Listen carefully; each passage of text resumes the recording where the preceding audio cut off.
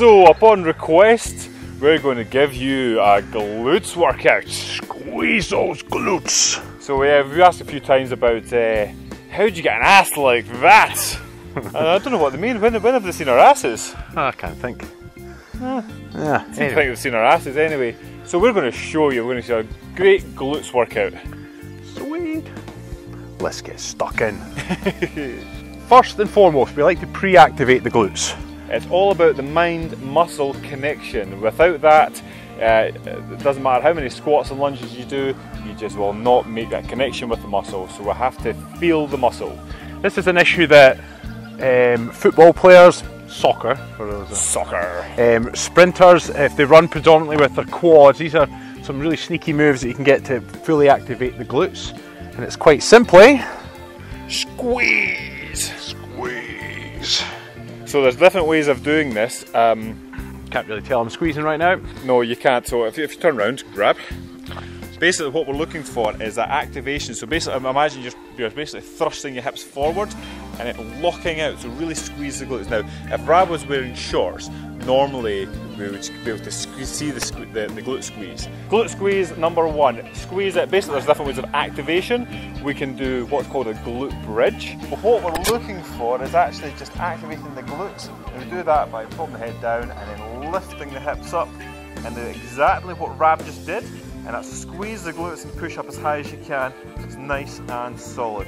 And this will pre-activate, it'll wire the glutes and the brain to one, so when we're going to do further movements, basically your brain's going to say, right, the energy systems in the glutes are fired up, they're ready to help.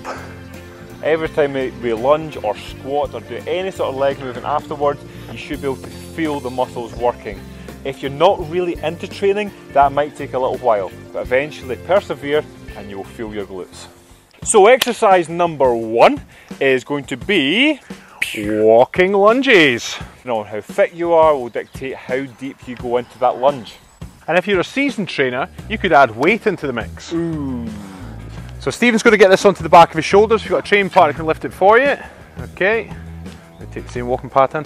Now it's exactly the same, but a good trick here is keep the eyes nice and high because the weight will try and pull the shoulders forward. Squeeze the core in as you step forwards and it'll help you stay nice and upright. Whoa, look at that form. Exercise number two is the classic squat. Keep the chest proud, head up, and we're going to sink into the squat, pushing your knees out wide, that's it. And as you come up, you really want to be squeezing the glutes just like we did in the activation. Got a draft in my kilt. To keep connection with the glutes is always push from your heel. A lot of people will squat and actually rock onto their toes.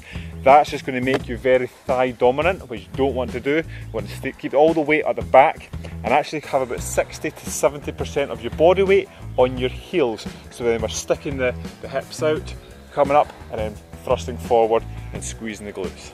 It's all about the thrusting. Okay, so again, for more of a seasoned trainer, what we can do is what's called a Romanian or a stiff leg deadlift. There's slight differences between the two, but what we're looking for is a bit of a stretch in the hamstrings and the glutes. So we're going to keep the shoulders back, we're going to lock the shoulder blades together, and then we're going to pivot from the hips. We're actually tilting at the hips, stick the ass out as far as you can, keep the chest proud, and then we slowly come over, and we should feel a big stretch up the hamstrings. We don't bend the back too much, and then we lift up, and as you come up you're going to squeeze the glutes as much as you can, and then we repeat the process. So keeping the shoulders pinned back, stick the hips out, and there. So Rab's got perfectly straight legs, his knees are locked out.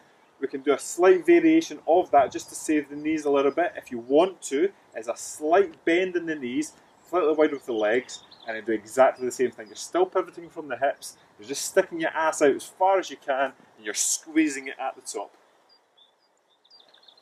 There we are.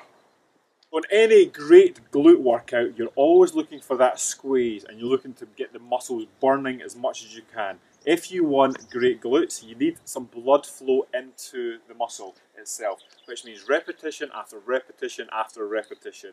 Do it until you get wobbly legs. Let's get wobbly.